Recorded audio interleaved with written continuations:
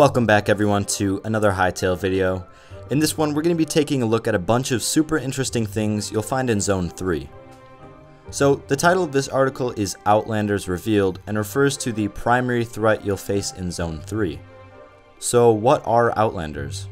Well, they are said to be a hostile breakaway human faction that houses a boss that you're clearly going to have to defeat. And god damn, this guy is jacked! In my opinion though, I still think the Outlander faction is more interesting than the boss because of how behavioral and complex they all are and the fact that they do behaviors on their own without you even having to be there.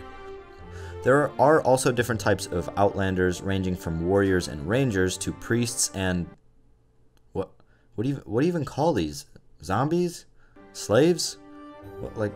Oh, wait, okay. They're clearly wearing a VR headset. So they've got to be in VR. They're obviously gamers. Even though they don't look like they're having much fun though. Anyway, there is actually a lot that they do. The Outlanders, like hunting and adventuring, just like you would on your own adventures. And they are said to roam far from their own territory to look for ancient battlefields and ritual sites. As such, you may well run into them while conducting excursions of your own. Do you know how cool this is? You may very well run into these guys without looking for them, while doing things like getting food and supplies, or adventuring for loot. What's better is that these are very dangerous enemies, so running into them while you're poorly equipped is probably not going to turn out too well for you.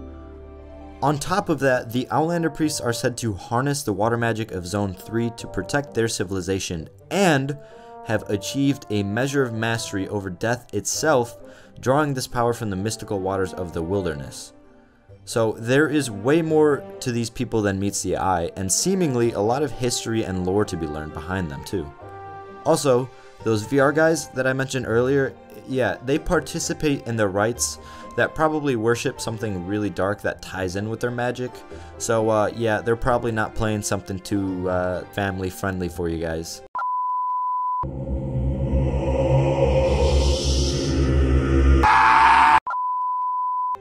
But yeah, I really like the atmosphere and the dark, mysterious vibes that this place and its people are giving off, and it makes me really want to learn more about it and understand what turned them down such a dark path, because if I had to make a guess, it'd probably be that they were once like a very nice civilization with all these happy dandy people, and then all of a sudden something happened, and now they're worshipping dark magic and hate themselves.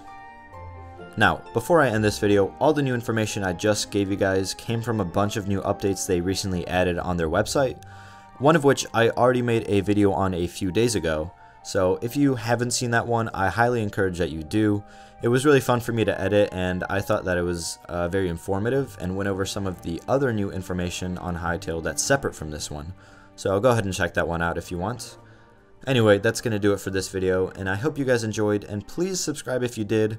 And thank you very much. I will see you in the next one.